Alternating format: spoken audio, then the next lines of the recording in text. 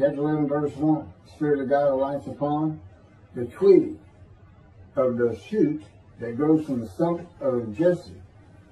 It's a stump because the ancestral tree of Jesse, who's the father of King David, has been cut down.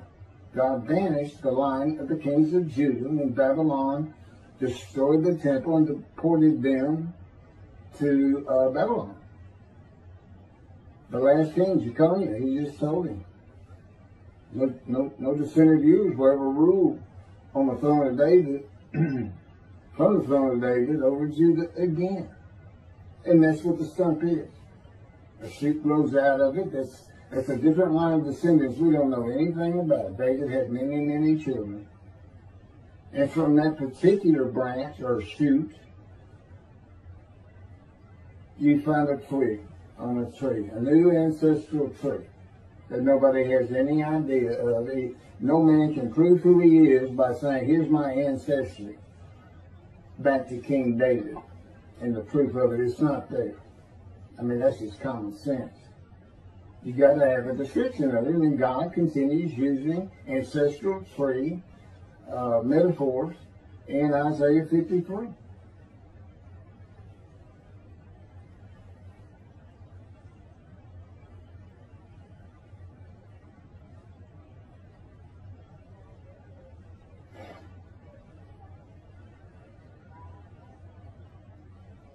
This is prophetic. Isaiah prophetically refers to the stump of Jesse, father of King David, as an announcement of the ending of the line of the kings of Judah.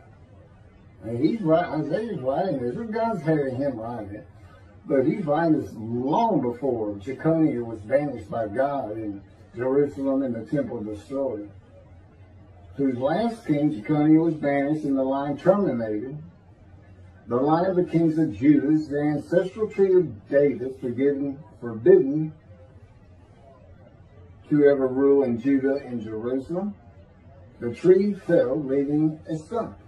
It is the line of heirs in the first chapter of the book of the New Testament of Christianity, of the Holy Bible.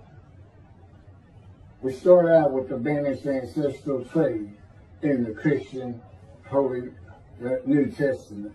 That's where we start. You got to go past the book they stole and call their own, and then give it no meaning and call it an Old Testament.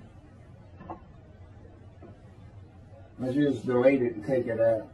It's got no business with the New Testament. And who is that line? Why do we start there? It's the line of Jesus Christ. The kings, the line, God no longer wanted. That's where it starts. God did not banish this line of Jesse of the kings of Judah until long after the death of Isaiah. God knew in Isaiah's time that the line of the kings of Judah would be taken into exile and his temple destroyed. That he would end that line, leaving just the stump of Jesse for his anointed one to be raised from.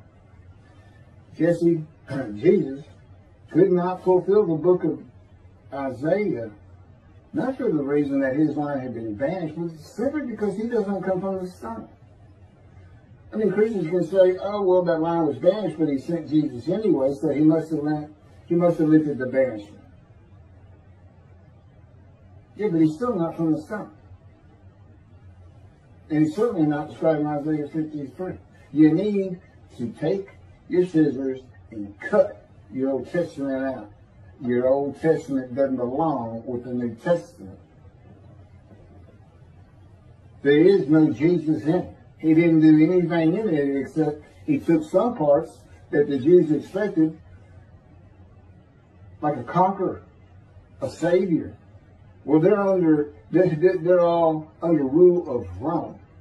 Jesus takes one prophecy and says, all the prophets say of me, using your Old Testament Christians, all the prophets say of me, I shall ride this ass into Jerusalem.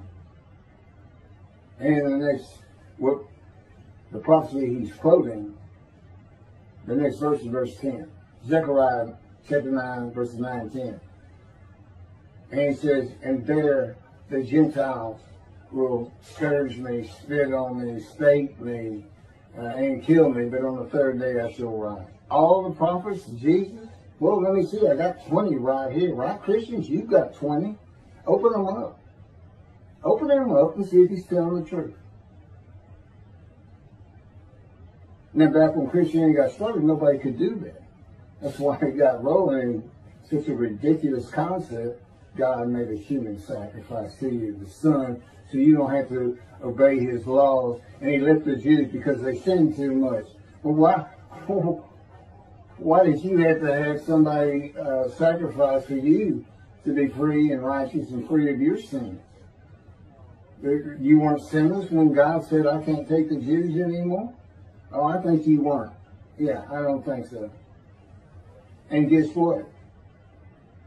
No Jesus ever died for your sin. There's not a Gentile out there that's not responsible for his sins and will not be in righteousness and will not be in right standing. And there's no way you ever are going to go to the Jewish heaven.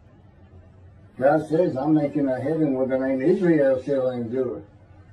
If you want to see heaven, if you want to find forgiveness, if you want to fall under the written forgiveness God brings with him in the day of the Lord, which is today, according to Jeremiah 31, then you're going to have to convert to Judaism. You're going to have to become a Jew. And guess what? God would say, back at you. You go to my people and try to force them to convert to Christianity, a pagan sect of human sacrifice. Back at you. And you know why he says that? Because he tells his people in chapter 51 of Isaiah, which leads into the description of the righteous servant in 52 and 53. I'm taking my cup of wrath, my bowl of veal from you, and I'm passing it to those who told you to get down on the ground and walked all over you. They were the you Christians. You took the book.